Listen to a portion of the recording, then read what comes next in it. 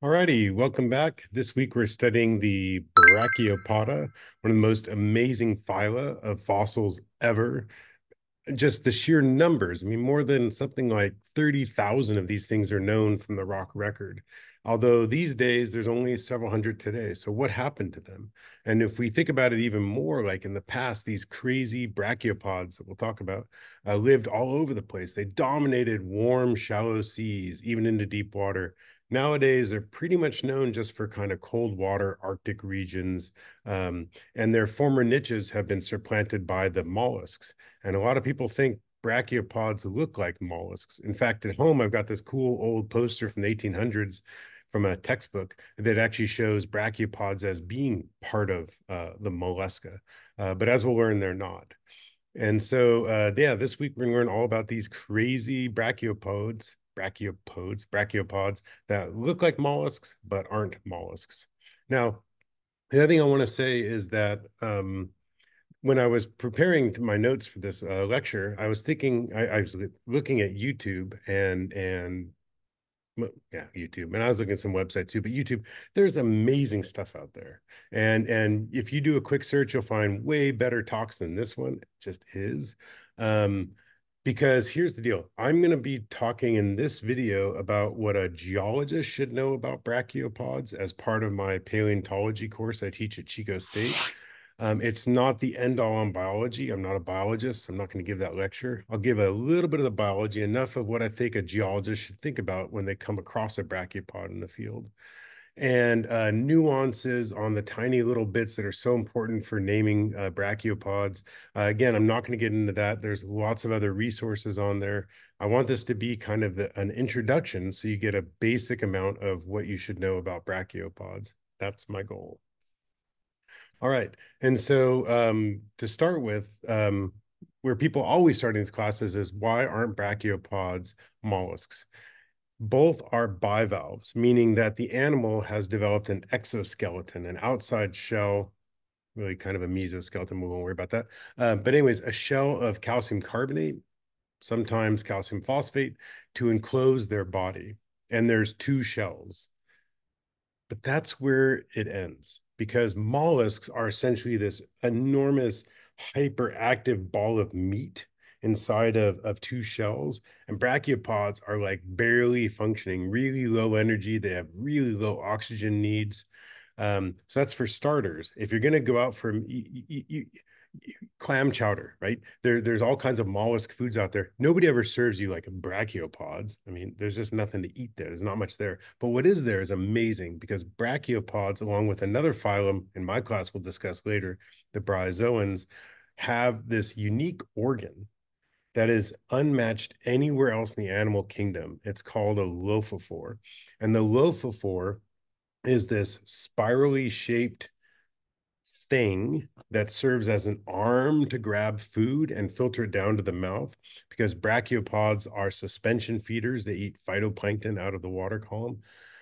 But wait, not only are you a grabbing eating thing, this lophophore, it's your lung too, the brachiopoda. And so they have this breathing, eating organ, pretty weird, pretty unique, not found anywhere else. And that's why we think they're all linked, and also linked with bryozoans and some other groups. Cool. So why do people keep wanting to make them mollusks then if their bodies are so different? It's this bivalve shell. So here's the deal. Here is a soap dish I stole from our kitchen this morning. Look at that beauty. Looks like a clam, doesn't it? It's not a clam. It's not a clam because this is one of those shells. And if you drew a line down the middle of the shell this way, in the median part of the shell, the left half and the right half are together. That's typically what you see with a brachiopod. Here's a fossil brachiopod, and along that same midline, it's the same left and right. Meanwhile, if you take a clamshell and you divide that in half, yeah, the two sides aren't exactly lined up. They are asymmetrical around the midline of the shell. Now, the difference is if you take a clamshell and you look at it along its hinge, whether the front or the back, the two shells are, they are symmetrical. So clam, the true bivalvia, are symmetrical along a plane where the shells meet. If we go back to our brachiopod here, I just grabbed, it's kind of hard to tell a little bit. There's the shell. Like this is all one shell that you're seeing. The other shell is just tucked inside here. And so brachiopods, the two shells are asymmetrical. Another way to think about that is with your hands. If you put your hands together, your hands look the same. Geez, my hands look horrible. Anyways, there's the hands. They're the same and they hinge. That's like a clam, symmetrical around the hinge line, whereas brachiopods, they're symmetrical the other way. Here's a quick sketch on the board. So here we see from where I drew it, again, the brachiopod symmetrical around the midline, but asymmetrical between the two valves. And if we look at the clams, we see the opposite, where asymmetric around the two valves, but symmetric along the hinge line. Now, this is the easy way to tell them apart, at least in the fossil record. But really, what's more important is the biology. As I mentioned, mollusks are very complicated. There's a lot of meat, there's a lot of need, they're high energy usage, and frankly, they're active predators for the most part.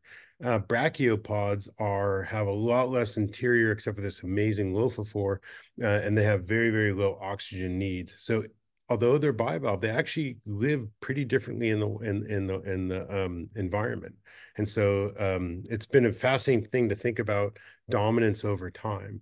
For instance, if we look at the rock record of brachiopods versus mollusks, we see this interesting pattern. Now, for starters, don't use this as verbatim. This is, again, a geologist, I said at the beginning, a geologist's view of just collecting fossils and hiking and mapping over the years. What I've noticed is that both brachiopods and bivalves are found in the Cambrian, but throughout the Paleozoic, from the Cambrian to the Permian, you are absolutely dominated by brachiopods. If you were to walk on a beach, you'd find blocks of brachiopods. Here's a sample I just collected from the Devonian, and it's just a block of chaka full of brachiopods. And I could pick up any of the numbers of these pieces around here, and you will find loads and loads of brachiopods. As we cross into that Permian Triassic extinction, brachiopods take a big hit and they dwindle and dwindle, and they're around today again, but really, really low reduced numbers. Bivalves, the clams, yeah, you can find them throughout, and there's some times like in the Devonian where you see some pretty amazing ones. And then but once you cross that Permian boundary, we really see bivalves take off and some amazing diverse and I'm there's so much to talk about with bivalves. But if you squint as a geologist, the Paleozoic dominated by these sessile benthic suspension feeders like the brachiopods, and then the Mesozoic and Cenozoic dominated by the active predator bivalves. And so their lives are really, really different. All righty, so again, geologists doing biology. Let's talk about these brachiopods. So there were many ways they attached, and some of them didn't actually attach. They were still sessile and benthic, but they had just flipped themselves upside down and attached the spines to the seabed. But the classic brachiopod animal cut in half here is attached by a tube to the substrate called the pedicle. And when we look at a brachiopod, let's see, I've got one here. Again, there's your beautiful symmetry, little wing guy. It's peripherate. And if you look at it up close, notice that the valve on top is bigger. In fact, if I do it by the picture, see if I can do it like this. That top part has that little pokey bit that sticks over the top. The pedicle valve drawn on the top here is typically the larger valve. We call that the pedicle or the ventral valve. And the lower one is the brachial valve, which is the dorsal valve. Now, that's another thing. If I take a step back, clams, if my body were a clam's body, right? So we have our anterior, our posterior, our tummy, our ventral surface, and our back, our dorsal surface. Then a clam has its hinge along the back, and so the clamshell closes like this. And so that hinges along the dorsal surface. One side of the clam is posterior, the other side is anterior. But with a brachiopod, okay, the two shells are hinged sideways. So with a brachiopod shell, it's more like the hinges on the bottom and the shells close over. And so the one shell is the ventral valve. I drew it so in this way, it'd be kind of like if that were you, you'd be upside down trying to do your dorsal and ventral, but that's the way the biology is. Okay, let's move beyond that. Here's the cool thing to look at here with this picture is when you cut open, remember I said before, mollusks are big piles of meat and brachiopods are not. If you cut open a brachiopod shell, most of that space, what we call the mantle cavity, is open. It won't be for long, but for now, just picture it being open. The backside of that brachiopod shell, that's the body cavity. And what I've drawn here is the mouth going into kind of a gut, and that's its digestive thing.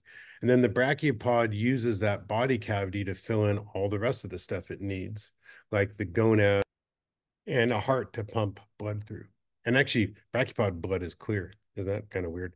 Now, so we can eat, we can make babies, we can pump blood. Oh, we need to breathe. This comes our amazing lophophore. A little pathetic, but that's about the best I can draw for, again, this organ that twists around, has cilia, because it's both filtering, it's drawing, by the cilia moving, it's drawing water in through the opening.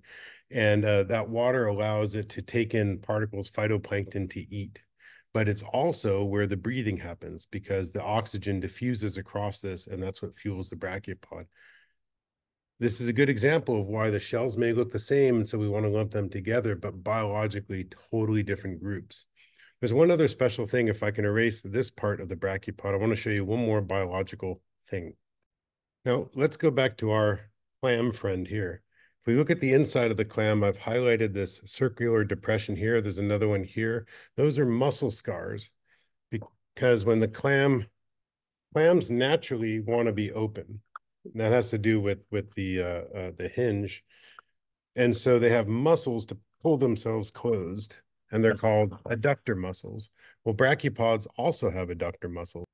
So there's the adductor muscle. However, brachiopods have another muscle called the diductor muscle, and this diductor muscle is what closes the brachiopod. And so I'm sorry, opens. The diductor muscle is what opens the brachiopod. And so here's what's interesting is that when bivalves die and their muscles shrivel up, they tend to open up. That's why if you walk on beaches, you find these butterflied or open up shells. Brachiopods, when they die, they tend to close. And so the vast majority of fossils we find in the rock record of brachiopods are closed. And so we have to take that into account when we're thinking about taphonomy and paleoecology. All right, let's get into more about brachiopods. So you'll often see on the web and doing research and in books still, you hear the words inarticulate and articulate brachiopod. That's an old way of thinking about brachiopods, about whether at their hinge zone they have teeth or not. And the idea is that that's what broke out the divisions of brachiopods. That's not really true, and we don't use that anymore. So don't use it. It's like saying pelesipod or tertiary. Don't say tertiary. It's gone. I'm sorry. It's kind of like Pluto, but we just can't use it anymore. So let's look at the real division of brachiopods. Brachiopods can be broken down into three groups based on mainly their scale mineralogy, which we think is the inherited trait, and then secondarily by their teeth. So let's join the 21st century. Brachiopods can be broken down into the Linguliforme, the Craniiforme, and the Rhynchonelliforme. And these first two are what were mostly, but not entirely, lumped into as the old inarticulates. The Linguliforme includes a genus Lingula, which is one that's talked about a lot in the books because do I have one right here? I don't have one right here. If I had one right here, I'd show it to you. So I'll have to do it like that. And Lingula and the Cambrian goes all the way back to the Cambrian, and the genus is still found today. It's in burrows, and often in burrows, and it looks the same. Something about it, it looks perfect. And so these have a calcium phosphatic shell. Also included in the Linguliforme are like the acrotritidids, and here's an example of a non-lingula, but a linguliforme, and they often look like, to me, like broken fingernails on the rock, like this black smashed structures with nice rings to them. Now, the craniiforme are pretty rare, and they don't often have them in school collections like ours because they're really tiny. I'm trying to get one right here. This little guy here with makes my fingers look huge. There's my eyeball. That's craniops.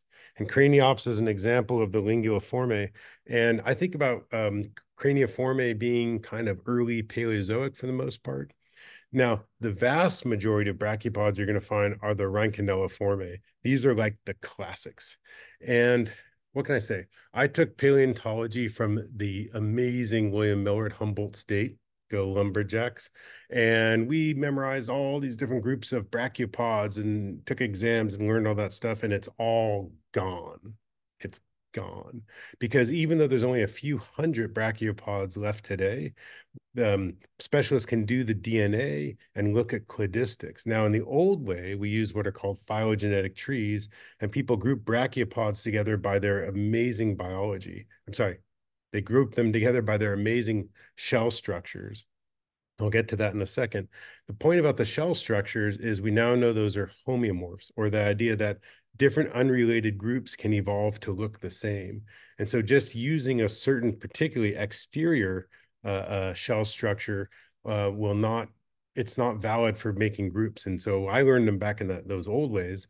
But nowadays with genetics, they've realized that they could break things out into more realistic groups, which include the ancestor and all the descendants using cladistics. And so the Rhynchonelliforme in general they have calcium carbonate skeletons. They have good teeth structures. Good, what's a bad tooth structure? I don't know. It's a tooth structure, tooth structures. And just all I can say right now from my class is an amazing diversity of forms. We're not going to cover it all. There's books out there. There's the web out there to learn the names of all these forms. What I will say from my experience in working with brachiopods is it's easy to look at external features, but you really, really need the internal features, especially if you're going to try to actually name something down to species level. And what the internal features show on a brachiopod are things like where the muscle's attached, but more importantly, in that brachial valve, sometimes in the pedicle valve, but usually in that brachial valve, is the actual calcium carbonate supports that hold up the lophophore. And they really vary from spiral looking structures to among some of the Rhynchonelliforme, the Rhynchonellids. There's like two arms that stick out from the back of the shell. Looking cool. They're called crura, and they hold up that structure. And then even among crura, there's different ways that they are shaped, and that's how they can define the different groups. Sometimes the shells have a medial septa running down, usually like the dorsal backside, or a septalium. There's loads and loads of features. And if you get into that, you can start to tell them apart. What I want to do here in the next few minutes, though, is tell you kind of the most critical, I think, again, for a geologist, of how to tell brachiopod shells apart. So the first thing is looking at that, kind of holding out one of these shells sideways, and what do they look like? Many of the brachiopods have two convex or a biconvex shell. Some have one flat shell and another convex called a planoconvex shell. And then some of them, like these guys here, these strophomonidids, have well, it's called resupinate, or I call it potato chip shell, where one shell is nice and smooth, convex, and the other one actually dips under inside of it. And I tried to draw that with a dashed line. I think about it like if you were at a party and you wanted to have a chip to dip out of, resupinate shells would be the ones to go through. You can get the most out of them. So, and there's other forms, but this is just at least getting your brain thinking about the different kinds of shells to describe. And again, this is a short video. You can go to the books to get more. Let's look at the hinge.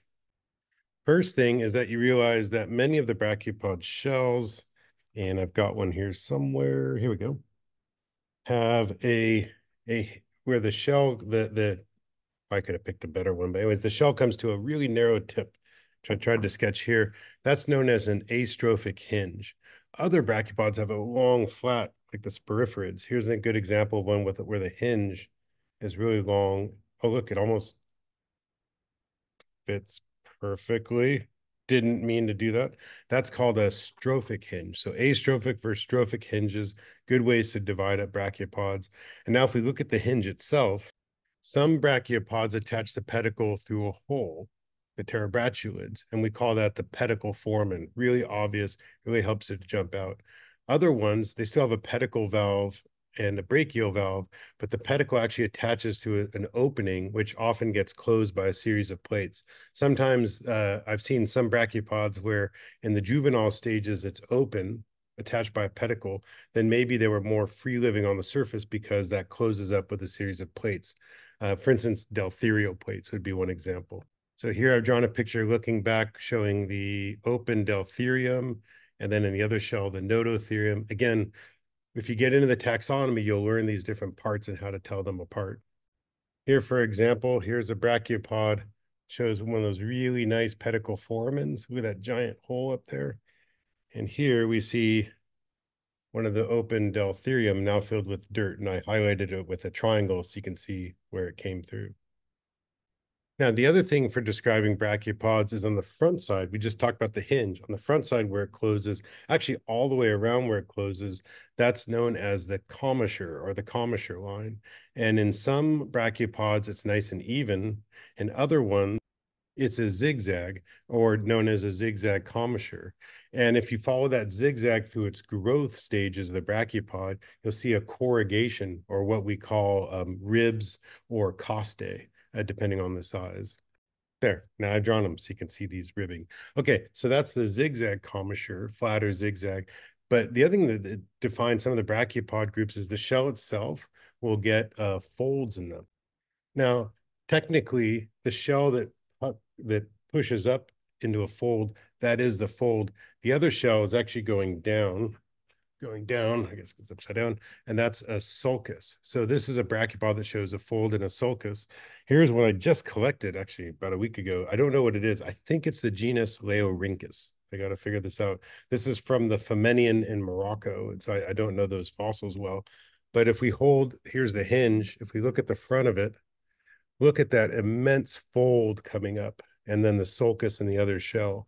That's why I think it's Laorhynchus. And this one also, by the way, zigzag commissure with really nice costae growing around it.